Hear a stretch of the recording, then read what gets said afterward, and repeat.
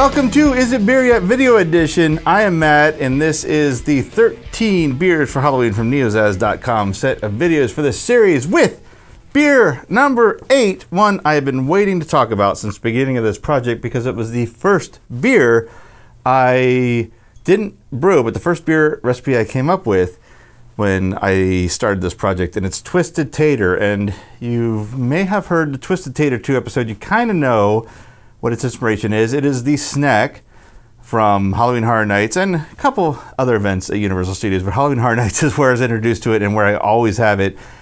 And I knew about the other, what's the word I'm looking for? Inspiration, the motivator to do this beer. I knew about the Idaho No. 7 hop. And whenever I hear of the name of the state Idaho, I think of potatoes. And I just get this idea of these hops that look like potatoes are growing out of a potato field. So I wanted to do something with that hop. And when I decided to do this for Halloween Horror Nights 28, Twisted Tater was a natural name. It just was perfect. So the style, that's a little interesting. It's a brown ale. If you heard Twisted Tater 2, I feature that hop solely in that beer. This one I was like, okay, what could I do? I was gonna say I can't make a beer from a potato, but maybe I can. That's for a different set of projects. But I wondered, what also do I think of when I think of potatoes? I think of a potato, and they're brown. So it hit me. I've never done a brown ale, and it's a style I forget I like because for some bizarre reason I don't seem to encounter them much around here. I mean, if I haven't said this before in any of the videos, I'm in Orlando, Florida. I don't know why I don't see brown ales like I used to when I lived up north. I used to live in the Northeast, and I forget that I like the style. So I thought, potatoes are brown ale, use the Idaho 7 hop in there somewhere. We got our Twisted Tater beer. So that is what we got. I would love to show you some pictures and video of this brewing process. And I do have one video that I will share later, and I'll tell you the story of what happened. But let me explain what's in this, because I've already talked about the hop list, or the single hop, the Idaho 7 hop, but obviously that's not all that's in the beer. So I'm going to have to refer to my notes. I'm going to have to look away from the camera here quite a bit, I'm afraid, because I don't have this memorized to tell you what's all in this. But let's go through the grain bill. I'll do it as quickly as I can here. So we start off with the base grains. In this case, it is 1.36 ounces of 2-row pale malt. Again, I've scaled this down from a 5-gallon recipe because I have not done a brown ale before, and if I end up liking this, I forget, I really like brown ales. I might want to make this in a bigger batch. Specialty malt, 6.8 ounces of Munich malt, 3.4 ounces of white wheat malt, 2.6 ounces of Carrot Pills malt, 2.1 ounces of Crystal 60L, and 1.6 ounce of 15L malt. I said and, but there's one more because I didn't realize my note was so long, and 1.7 ounce of chocolate malt. And if you did see the Twisted Tater 2 episode, the reason I didn't make this first or before that one is because I was short one grain, and it was the chocolate malt. And the chocolate malt is a huge factor in making a brown ale. So I had to wait till I had that got that in. I needed it for another beer, another set of beers actually coming up here shortly that we'll be talking about in this series. So I was like, okay, I'll rearrange the calendar. Names, I'll just explain what happened. It's not that big a deal. I'm not going to stop this project because 2 comes before 1, or none in this point, the original. Hops, here we go. 10 minutes, this was kind of, until I did Twisted Tater 2, my first test for this hop was going to be bittering, so I put in 0.10 ounces of Idaho No. 7 at 60 minutes. Let's see how it bitters, was the idea, excuse me. 0.010 of Willamette at 25 minutes and 0.14 ounces of Cascade at 5 minutes. The rest is pretty much the same. 2 3/4 gallons of water, 160 some degrees, mashed at 153 degrees, set for an hour, transferred, boiled. Video is my next note. I thought I was going to be clever. I don't need this anymore to tell this story. I thought I was going to be clever. And time-lapse, I just did a time-lapse in Scary Ales, which hopefully you saw. If you haven't, it's on this playlist or it's on our YouTube channel. Check that out. I was like, I'm going to time-lapse the entire boil process. And you'll see things, you'll see the whole process, but I'll be able to condense it in a couple minutes. I wasn't real well versed, not very knowledgeable on how the time-lapse works on my phone, not knowing that the longer you are recording, the faster it goes somehow, which seems, I don't know how it works, but that's what happens. So it won't take you long to share this video. And if you can identify anything that happens in this apart from it starting and ending, put it in the comments, because I'm not entirely sure. So let's take a look right now.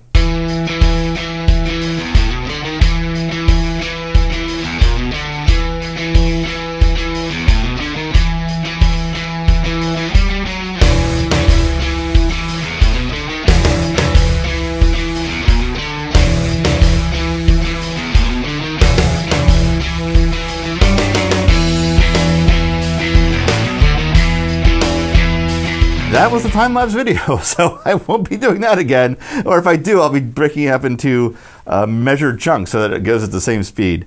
So, of course, after that, after the boil, cooled it to 70 degrees, probably pitched around 69, 68, depending on how much dropped after that. The yeast was, this time it was, it's not Saf Ale, it's Saf Brew S04. It's a English yeast. That's the brown. I'm going for more in the English style in the brown ale this time. Again, it's a dry yeast.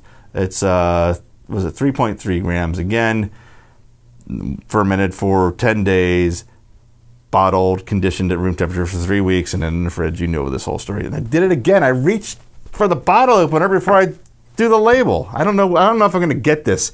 I got 5 more chances to get this right. All right, so let's take a look at the label here. Twisted Tater.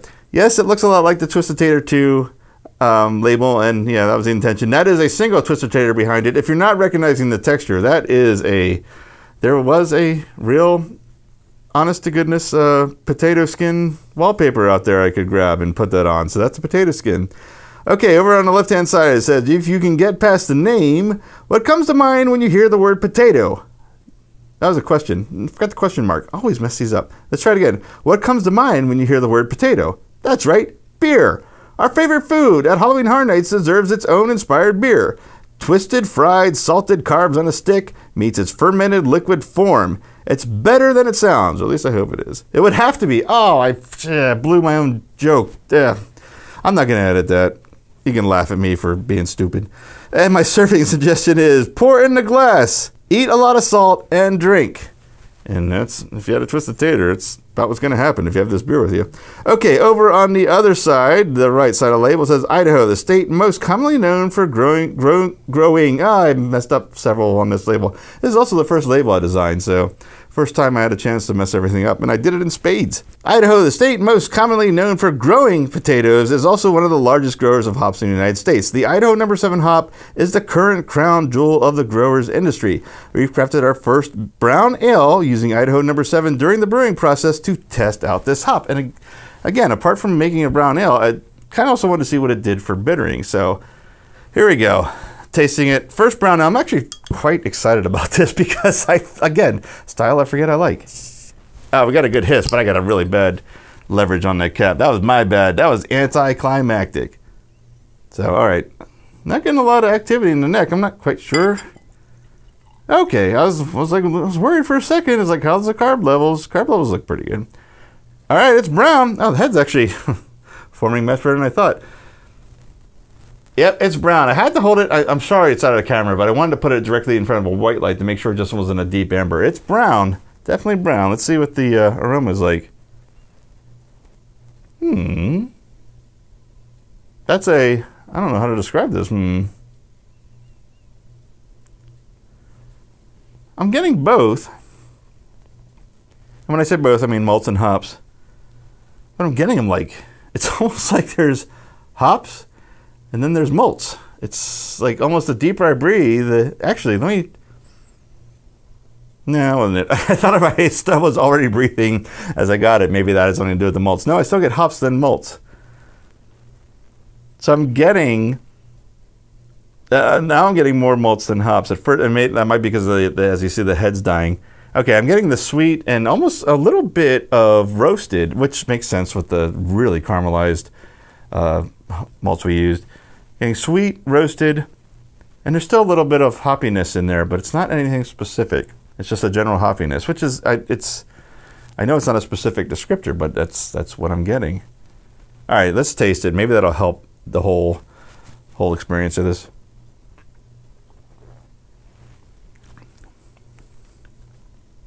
Oh, that's good. That's for the first brown ale. I'm happy so far. Let me give it. That was my initial taste. So let me see what I can pick out here.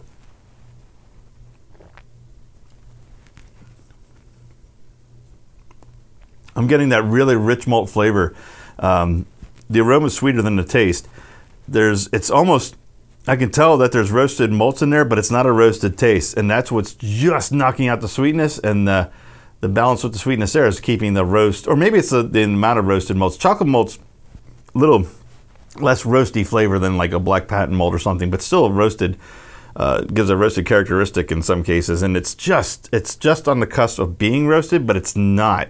It's rich, which is really nice in a brown ale, but it's not thick. If you know what I mean by that, it's like when a beer is almost too rich, you don't want to drink it because it feels heavy. Heavy. That's the word I was looking for. It's not heavy. It's rich, very rich, actually.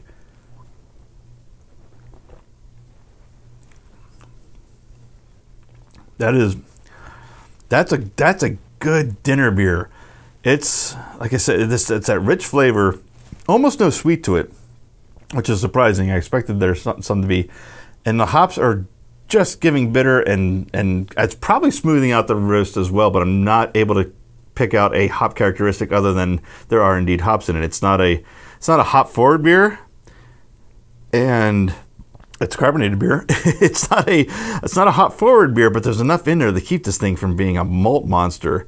It's actually it's surprisingly good for my first attempt. I mean, I looked up some recipes and got some ideas, but the Idaho hop in there was the wild card, and I like what it's doing to that, because the bitter is the strongest profile from the hop, and it's nice with that. It's nice with what the malts are doing to this. I'm happy with that. I have no problem giving that a point. So it's 6 for 13. Excuse me. Yeah, the carbonation. The carbonation is only a problem when trying to speak. It's doing wonders for the beer. It's actually giving the mouthfeel. I actually hadn't even noticed the mouthfeel, so that's actually quite smooth for how rich this is. So yeah, that's a winner. That's a winner. This is. I'm gonna say I would make this again, but since it's my first brown ale, it will probably change. But the fact that I would make it again gives it that point. So yeah, that's 6 for 13. I'm happy about this. I'm happy because of the style, the name, and the testing of that hop. This beer is kind of the epitome. I've said that more than once on this episode, but it's very representative, I should say, of what this project was. I wanted to explore new things. I've never done this style. This is the first intention of using this hop. I ended up using it in another beer first, and I've learned. Well, I said it's the first time I've done this style, but I already have some ideas for the next one, but very happy how this came out. So this is exactly what this project is about, and I'm happy with this result, and probably more happy with what I'm walking away from that I'm going to do further with this beer. So that's a double win. And there's beer. All right, that's a triple win. All right, that's it. If you're new to this episode, this series, please subscribe, hit the bell to get the alerts on the next episodes. Leave questions, comments, or suggestions at the bottom or in the comment section. I'll be happy to answer them as fast as I can.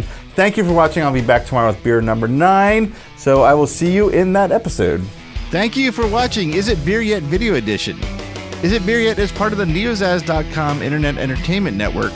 Visit neozaz.com for all our podcasts, including the original Is It Beer Yet Home Brewing audio series. Follow our social media pages for more on this project and all the beers and brewing we do at neozaz.com. We're Neozaz Podcasts on Facebook, Neozaz on Instagram, and Neozaz on Twitter. If you'd like to learn how you can help support the work we do and get access to exclusive content, check out our Patreon campaign at patreon.com/neozaz. And you can always send us an email at podcast@neozaz.com. Thanks again for watching.